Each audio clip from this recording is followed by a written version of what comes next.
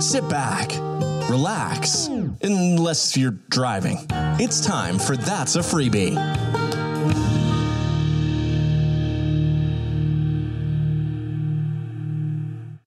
You're listening to That's a Freebie, the only podcast that mixes all the latest news from my little world with interesting stories from the rest of the world. I'm your host, Diggy, and as usual, I will open with an Ask a Freebie question. This is where I answer questions from all of you. This week's question is from Tom. Tom has a reply for Seb. I'm not going to go back through the whole Tom and Seb saga. That's what I'm calling it. I'm calling it a saga at this point. Listen to every previous episode, but if you go back and listen to, I think it was 2 to 3 episodes ago, there is a quick recap of what happened. We are basically discussing immortality, and this is Tom's response. Tom says, Seb, thank you for your correspondence and updating us on all the terms and conditions of immortality.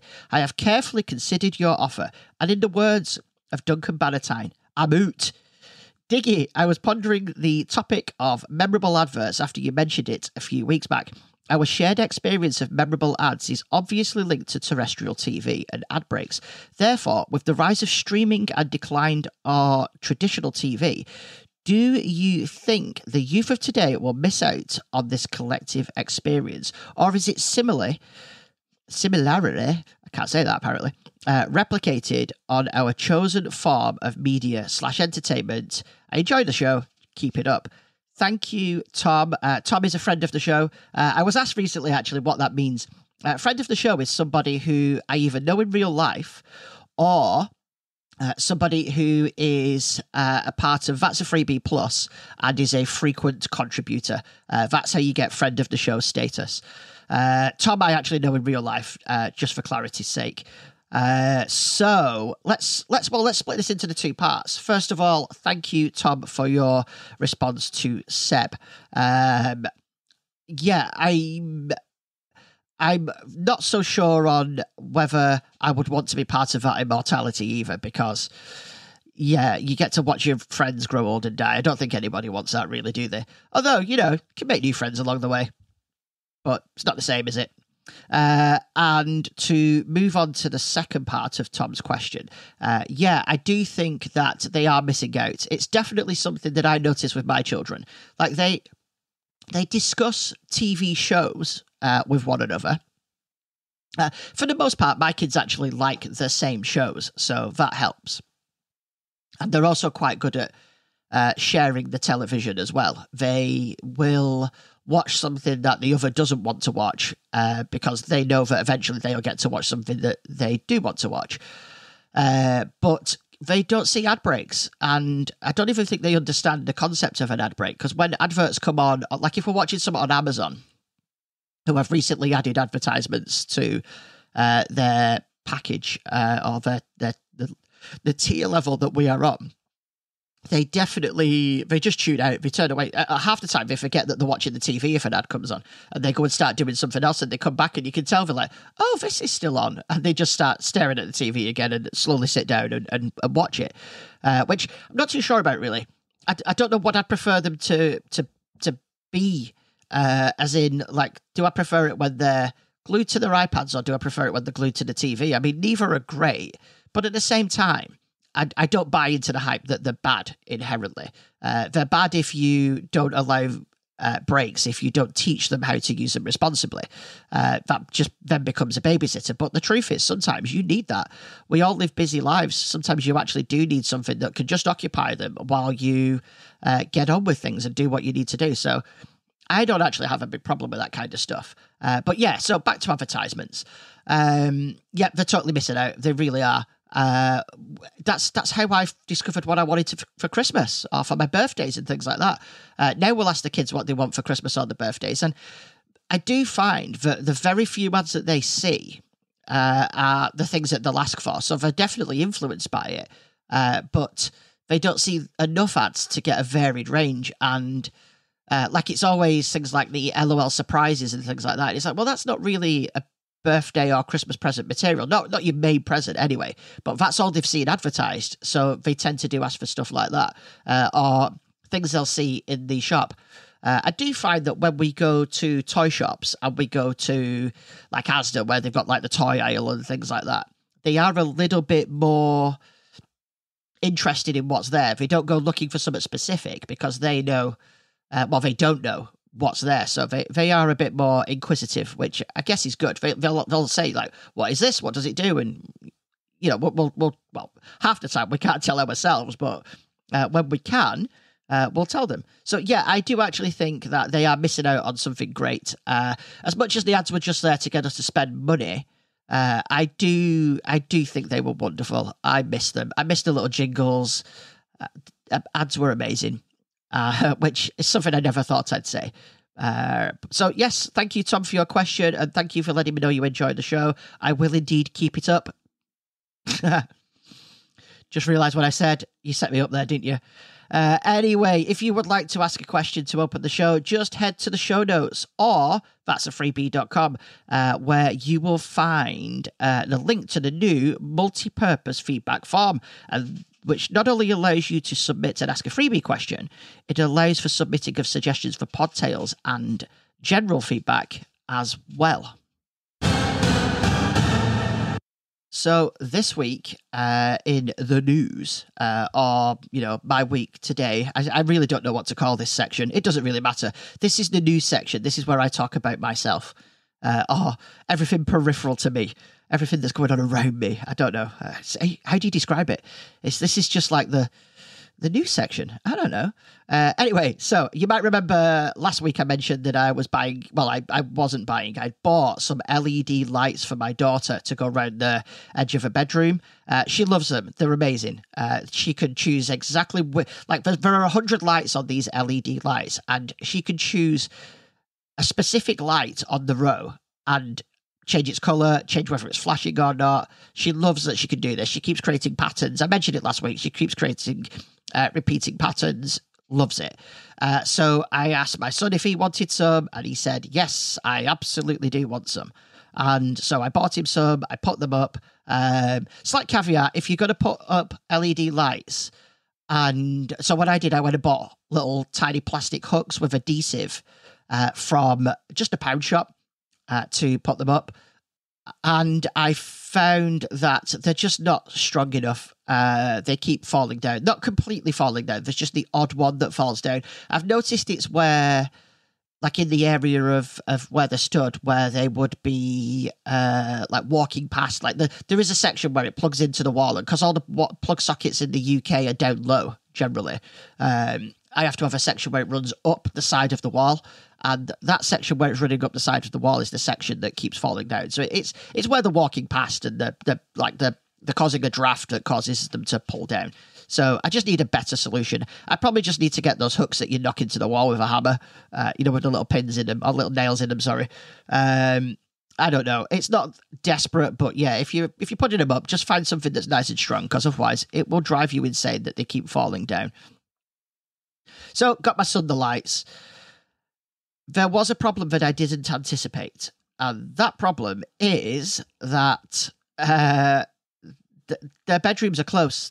So their bedrooms, our bedroom is in between theirs, but because theirs are so close, they can control one another's lights. Not on purpose. Like they select their own lights from the list, but it seems like when you make changes, it changes both sets. No idea why it does that. I can't seem to do anything to stop it from doing that. But it also doesn't seem to do it all the time as well. So it must just depend on where they are in the bedroom. I've noticed if they're both sat on their beds, because they have quite high beds, the ones where you climb up a ladder to them. They're not bunk beds. They have a desk underneath their beds. When they are on the beds, they don't have the issue. So basically, we've told them when you can change your lights, sit on the bed. It's the easiest way to get them to do it. That was a little problem that I didn't expect. And anyway, it's fine. It's okay. It's all sorted itself out, kind of, to a degree. So something that happened this morning, literally like half an hour ago, I discovered this little problem. And guess what it involves? It involves the local ASDA, as a lot of my stories do. This situation happened because they've changed the how do you put it? The entry system to Asda. So it used to just be a really big foyer, like where they have the glass cube outside. Well, I know it's not completely glass, but it's, the windowed cube outside. That's always the foyer for every Asda I've ever been to. So you walk in and there's two entrances. You go in either entrance, and there's two entrances then on the inside of Asda. You've got the one on the right and the one on the left. Now, it's always technically been the one on the left is the entrance, the one on the right is the exit, because that's from behind the tills. But realistically, everybody just walked in through both doors, and there was always baskets there for you to grab and go in. Makes sense. However, what they've decided now, and I can kind of see why they've done it. I think this particular Asda has a lot of theft. But what they've done now is the foyer area, they've actually built a full-on barrier in the middle of it, so you can't basically walk across the whole thing. You can, if you walk in one door, you're stuck on one side, and you walk in the other door, and you're stuck on the other. So they've now made it so that you can't enter Asda from one of the entrances to the foyer. You have to walk round to the other side. Again, not a huge problem, except they've done nothing to inform customers of this. So this morning, I goes walking towards it, and there are massive red stickers on the doors now that say no entry, to let you know that you can't go in there. And the doors don't actually activate from the outside anymore. You can only activate them from the inside. Again, it makes sense, right? However, if somebody's coming out when you walk up, the door's open, so people that don't know are just walking in. They're walking in, and then they get into the main entrance of Asda on the inside, and you can no longer get into the supermarket without walking round and going back through the tills. So everybody's doing that, and it's just causing chaos, and people can't, nobody's looking at it and going, oh, I can see what's happened here. I'm not supposed to go in. Like, as soon as I was walking towards it, and I saw the barrier through the door, and I went, oh, they've obviously changed the entrance. I'll just walk round.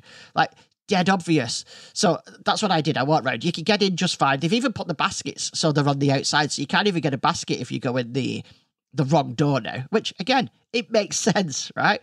So I goes round, does my shopping. As I'm coming out, there's just basically a group of people stood in the foyer going, how do you get in? I don't know. So I said, it's easy. They've just changed the entrance, so you have to go in through that side, and you come out of this side.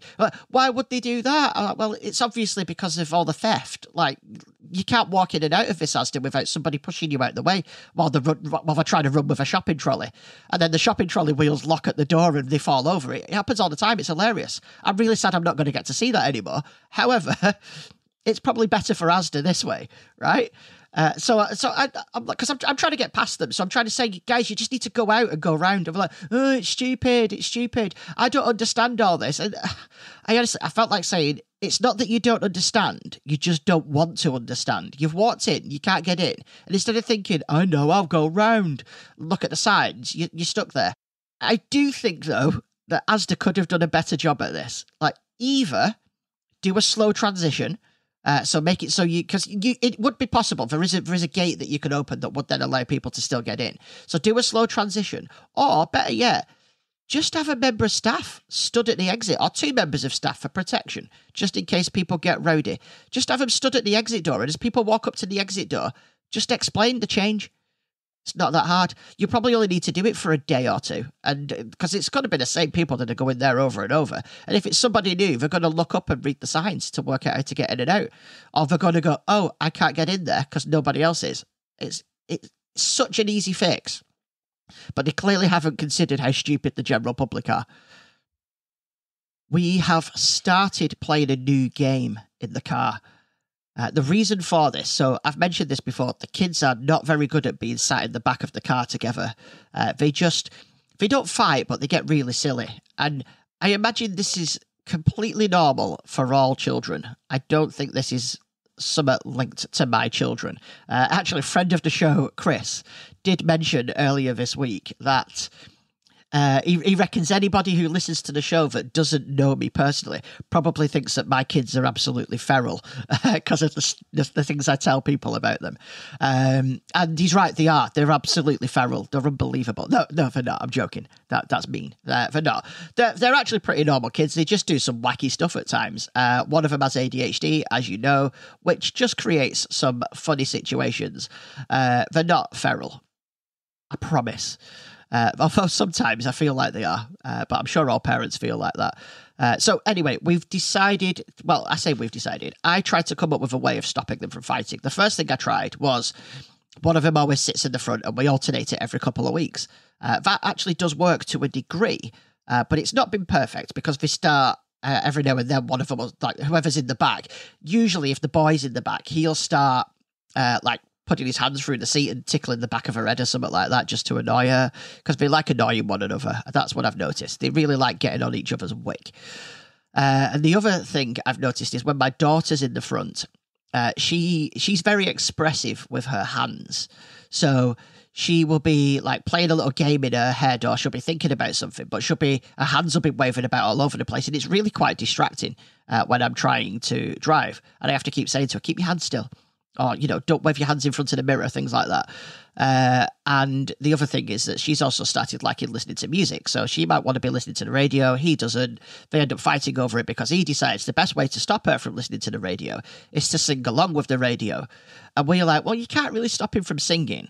Unfortunately, he's not a very good singer. And he knows he's not. He does it on purpose. So I came up with the idea of playing games. But games that don't involve me having to do too much, because otherwise I'm not paying attention to what's going on. So we started the mini punch game, where you see a mini and you can punch the other person. Obviously didn't think that through, did I? Because I'm getting punched while I'm driving. The kids are trying to punch either one in the front, one in the back. And overall, I don't want to encourage them punching one another.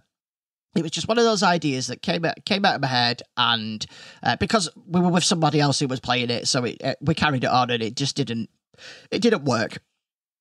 So I innovated a little bit. We started calling it Spot the Mini. Now, it hasn't got a proper name, but I'm calling it Spot the Mini. And what we do now is, if you see a Mini driving on the road, you get a point. And we've got a little tally app on my phone. And at the end of every journey, we add the minis to our tally that we've spotted. And whoever spots the most minis by the end of the year, so this is something we'll do on New Year's Eve, we'll probably do it just before midnight. Whoever spotted the highest number of minis gets the crown of King Mini, Princess Mini, Queen Mini, or Prince Mini, depending on who you are. So if you're me, my wife, my daughter, or my son.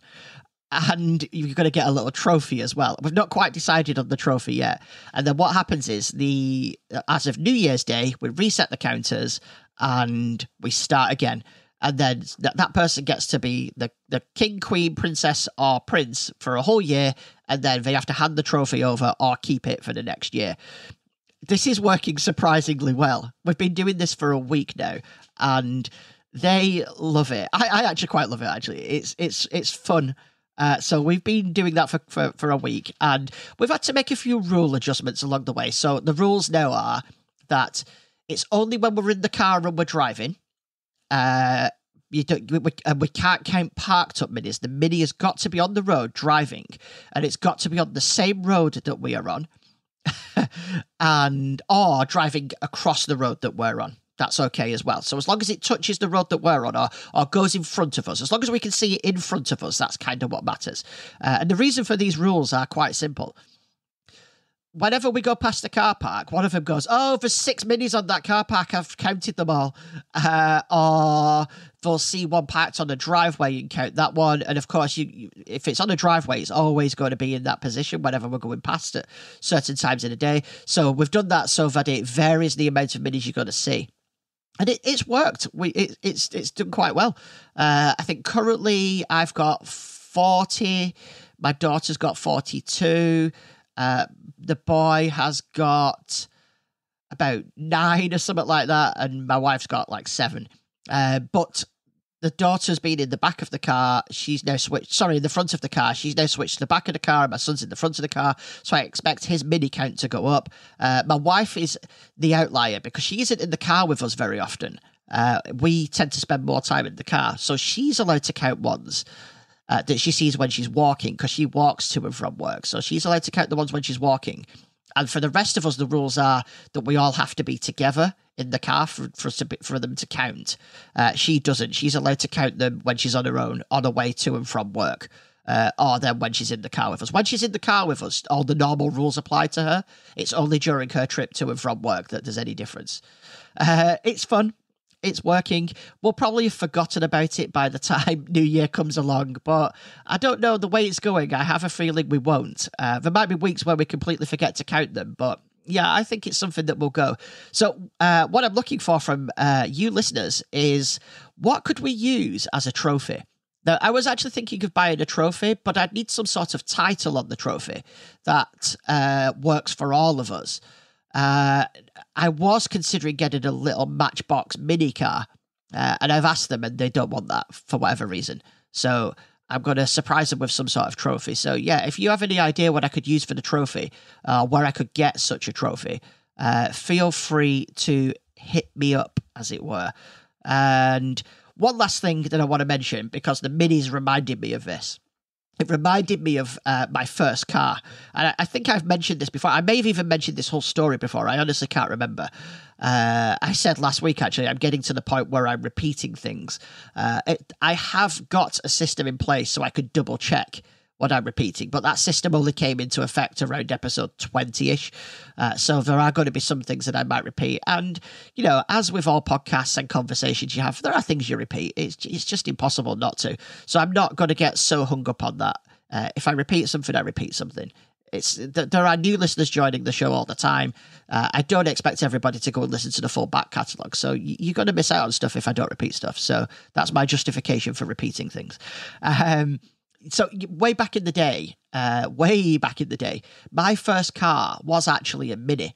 It was a red Mini Cooper. I loved it. Best car I ever had. I regret getting rid of it. I will probably tell that story another time, because that's not the point of this story. But it reminded me of, I used to drive around in that Mini and I used to play my music on full blast for a couple of reasons. One, I wanted my music loud. But two, and this is all coming back to me now that it was obviously a problem, I was deaf. And I didn't know back then that I had hearing problems. I had no idea how bad my hearing actually was. So to me, it wasn't that loud. People used to say to me, your music, you do know you drive around with your music really loud. And I had the windows down, I'm sat at traffic lights, not realising that everybody for like 6 or 7 cars back could tell what I was listening to. And my music tastes are a little bit like odd, I suppose. Well, they're not odd. I just was always really into like popular music. So at the time, the Cores were dead popular. And I remember that when I had that Mini, I was basically listening to the Cores on full blast driving around town. And I was like, no doubt I think back, people must have thought, what is he doing? Like this little Irish folk band blasting out of the Mini. It didn't. I must have looked so crazy. It was either that or James, the band James. I was.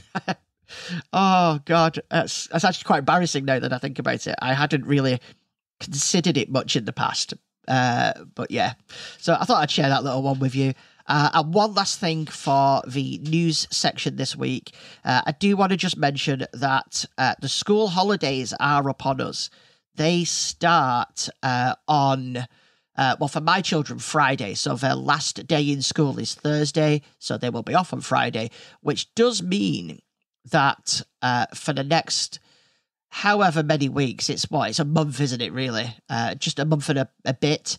I will be with children, or actually, there is a time when we're going away, so I will potentially miss an episode or two. I don't know. I don't want to. My plan is to always have an episode ready to go. But if that happens, so if 1 week you don't get an episode, don't panic. I've not forgotten. I've just not been able to record. There will be situations where I've got things that I've organised to do with the children and I just won't be able to record. So don't panic too much, because I know this is the thing that you wait for every single week. So yeah, if I miss an episode, it's okay. I will be back the week after, or you know what? Let's say worst case scenario, I don't get to record at all during the summer holidays. I will be back after the summer holidays, but that's not going to happen. I will get something out, even if it's a really short episode. I will do my best to get something out every single week. There just might be something that happens where I can't. That is all. So this week, I am telling my car seat to buzz off. I thought of this one last night, actually. It's been driving me mad for ages now, and I had nothing for the buzz off section this week. Nothing had really annoyed me, and I got in my car. I was driving home from work, and I thought to myself, why is my rearview mirror in the wrong place? I don't understand. And just as I reached up to adjust it, I realised it wasn't my rearview mirror that was in the wrong place. My car seat had dropped, so it was lower. And this happens every now and then. I don't know what's causing it. I don't know if it's going down slowly over time, or if it's a case of it just suddenly drops. Or am I getting in the car so heavily and jumping down into my seat that it's causing it to drop? But it's like, when you have a handle that essentially pumps it up or pumps it down. It takes a good 5 pumps to get it back up. And I notice this from time to time. I just get in the car seat is really, really low to the ground, and I can barely see over the steering wheel, and I just can't work out what's doing it. So yeah, that could buzz off this week. For this week's Pod Tales, I've actually been looking forward to this one for a while, because it's a conspiracy theory. Now, I'm not usually into conspiracy theories. Oh, actually, that's not true. I'm not usually the kind of person I don't want to say falls for conspiracy theories, because not all conspiracy theories are going to be false. They're just sometimes rooted in delusion. is probably the only thing I can think of there. But this one is really interesting. Now, I do genuinely believe there is a little bit of truth in this one. Probably more than we know, actually, because, well, there's no doubt about it. But I do think it is a little bit over the top as well. I am talking about dead internet theory. I'm going to read to you a little bit about what dead internet theory is, and then I'll give you my thoughts on it. The dead internet theory is an online conspiracy theory that asserts that the internet now consists mainly of bot activity and automatically generated content manipulated by algorithmic curation to intentionally manipulate the population and minimize organic human activity. Proponents of the theory believe these bots were created intentionally to help manipulate algorithms and boost search results in order to manipulate consumers. Some proponents of the theory accuse government agencies of using bots to manipulate public perception. The data given for this death is generally around 2016 and 2017. I said the data then, I meant the date. The date given for this death is generally around 2016 or 2017. The dead internet theory has gained traction because many of the observed phenomena are quantifiable, such as increased bot traffic, but the literature does not support the full theory. Caroline Buster, founder of the media platform New Models, was quoted in an article in The Atlantic calling much of the dead internet theory a paranoid fantasy, even if there are legitimate criticisms involving bot traffic and the integrity of the internet. But she also does agree with the overarching idea. In an article in The New Atlantis, Robert Mariani called the theory a mix between a genuine conspiracy theory and a creepypasta. The dead internet theory is sometimes used to refer to an observable increase in content generated via large language models, such as ChatGPT, appearing as popular internet spaces without mention of the full theory. Okay, so to break that down a little bit, right? So the whole idea of dead internet theory is that the internet is just bots talking to themselves, which to a degree is definitely true. Like you will see this on Facebook a lot, and it's something that the older generation tend to fall for, as opposed to, well, actually, no, that's not entirely accurate. The younger generation do fall for it as well, but it is absolutely more of an older generation and people that are already radicalized into certain margins. Like, for example, and I'm not getting political here. I'm not trying to incite any violence with anybody, but you find like the MAGA crowd, so the Donald Trump followers, they will post a lot of ridiculous stuff online that will try and make it look like that people are trying to take away their freedoms and things like that. And a lot of the time, these are just AI-generated images, like very clearly AI-generated images, with like it'll say, follow me, it's my birthday. In fact, there is one going around currently, and it's an old guy, and it says, I'm 107 years old, it's my birthday, all I want is likes, and it's a picture of an old guy sat in front of a birthday cake. And it is very, very clearly an AI-generated image. It looks painted. It's really that bad. And people are sharing it online and liking it and adding comments to it. But the comments that you see don't always make sense. Like somebody will write something and somebody will put like a comment just saying, it's sad, isn't it? And the truth is that was probably just a bot comment. It wasn't in any way, shape or form a real person. And that's where the whole theory sort of comes into play. There is a lot of content that's generated by AIs that's only being commented on by AIs, and then it forces it higher in the algorithm, which then gets it in front of real viewers and thus helps skew their view of the world. And it's definitely a problem, but I agree that it's probably not as big of a problem that we think it is, but it is definitely something that is getting worse, and so we need to be careful, and we need to help people understand the way this works. We need to help people understand what AI generated content is, and we need to point it out when it happens. You know, if one of your relatives posts something on Facebook and it's clearly an AI generated image and they're posting it for whatever reason, it's usually sick children. Is what they do. They'll post pictures of sick children saying that this child has, this terminally ill disease. The government won't do anything to help them. All they've asked for is 1,000 likes before they die and things like that. When you do a reverse image search on that photograph, if it's a photograph and not an AI generated image, it's usually from something from 20 years ago that was completely unrelated and not even half as serious as they're making out. Point it out. Tell them. They probably would want to know if they're sharing false information and contributing to this phenomenon, as it were. I will leave a link to the full Wikipedia article for this, because there is quite a lot of information in there, and it doesn't make for good reading out loud because it's not in a particularly good order, but I did want to point it out to everybody, and I'm going to leave a link in the show notes for a YouTube video as well, a pretty good YouTube video on it, and it describes what it is, and it describes how it's not as serious as it's being made out to be, but how it could be, and how it is affecting certain demographics of people more than others. Usually it's the Facebook people, to be truthful.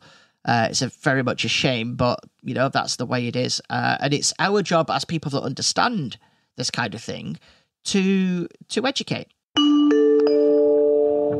That's a Freebie is made possible by all of you. Without you, it would be just me talking into the ether. And I could only do that for so long. If you want even more That's a Freebie, you should join. That's a Freebie Plus.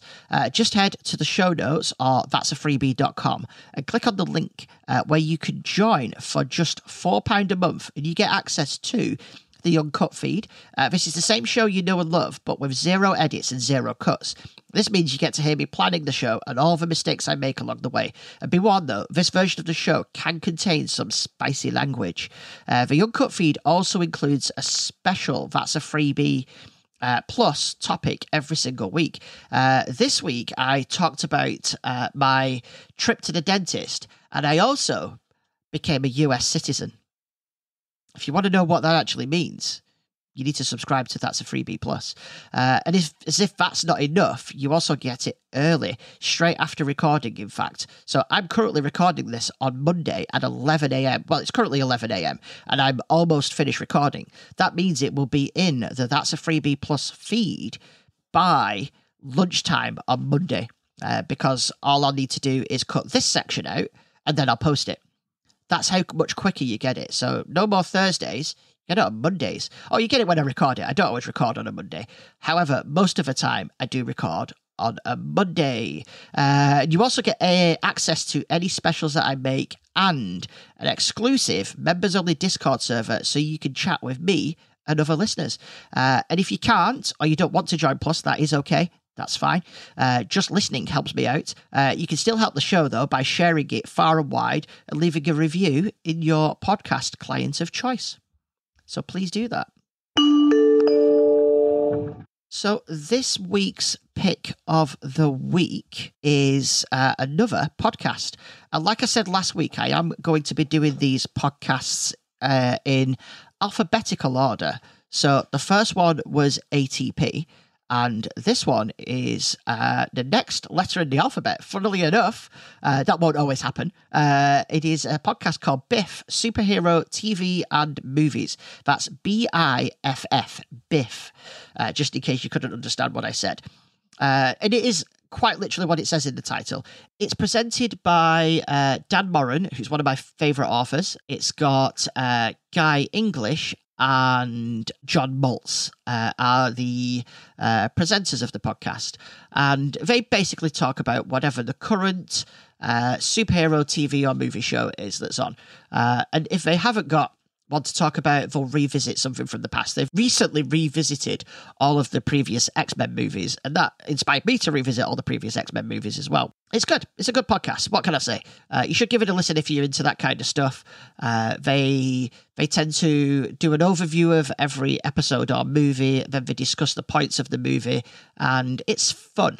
That's what's so good about it. It's not a completely deep analytical visa, where you get those videos on YouTube, the 10 things you missed in this movie. It's not that kind of stuff. It's just this is how I felt about it. This is what I liked. This is what I didn't like. And then they give it a rating at the end. The rating system is really hard to understand, and I'm not going to go through it right now. There are episodes where they talk about the rating system, and you do kind of get a feel of what it is that they're talking about when they're going through the ratings. And yeah, it's a good podcast. You should totally give it a listen. It's one of the podcasts on the Incomparable Network, and which you'll find that quite a few of the podcasts I listen to come from there. So yeah, give it a listen if you're into that kind of stuff. If you recall, last week, I asked the question to end the show, are you a Whippy Dippy driver? First of all, I should probably quantify what that is. It's, when you're driving down a road and you always get that person who's driving a car, usually a BMW or an Audi, who swerves in and out of all the traffic going around them to try and get wherever they want to go quicker. So they're whippy because they're whipping in and out of traffic, and they're dippy because it's bloody stupid, right? That's what a Whippy Dippy driver is in my head. Whenever one of them swerves in and out, I always call them a Whippy Dippy driver. There's one actually every single morning in a BMW when I'm driving to work. He comes flying down the road. He swerves round me. Now I'm in the right-hand lane. There's two lanes, a right and a left-hand lane. He'll either drive right up my butt to get past me, and I'm not going slow. I'm doing the right speed on this road. If anything, I'm probably speeding as well a little bit because I'm trying to get to my tram on time. And he'll come along, he'll swerve around me, swerve around the car in the left-hand lane, in and out of all the cars, and then we all end up stopped at the same set of traffic lights. And that's all that ever happens. You end up stopped at the same set of traffic lights as everybody else. You get nowhere any quicker. Even when people do that thing where they barrel down the road and they're doing 60 in a 30 zone, and you still catch up with them every single time at the traffic lights, because that's what the traffic lights are designed to do. They're designed to slow you down, and they work. And it's the most ridiculous thing I've ever seen. I can promise you that if you do that, nobody has ever looked at you and gone, oh man, you're so cool. I wish I could be like you. No, what they do is they look at you and they have a certain set of words that they use to describe you. And you're just giving other people that drive the same make of car as you do a bad name. So yeah, that's Whippy Dippy drivers. I do have another question to end the show this week, and you'll be surprised to hear that this is not a driving one.